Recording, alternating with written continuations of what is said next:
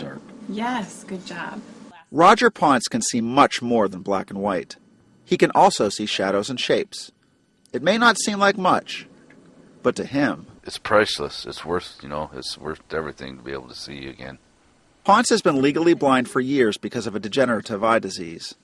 Now a sliver of his vision has been restored thanks to a bionic eye.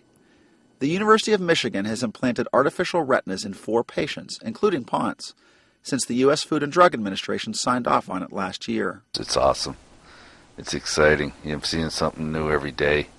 Along with the high-tech eye comes a tiny video camera and transmitter mounted on a pair of glasses. The camera's images are processed into electronic data that's transmitted to electrodes in the retina. So it measures your responses. Okay. The Michigan team is trying to help reawaken Ponce's visual memory by teaching him techniques needed to make the most of his new vision.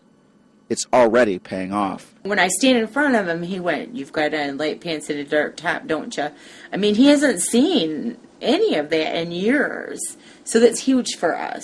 It's huge for his doctor, too. This is a game changer in the sense that when you have lost all the vision, there now is a treatment that can give you some rudimentary vision. If that's all I get out of this, it'd be great, but I expect a lot more. After years of darkness, Ponce is now seeing hope. Mike Householder, Associated Press, Ann Arbor, Michigan.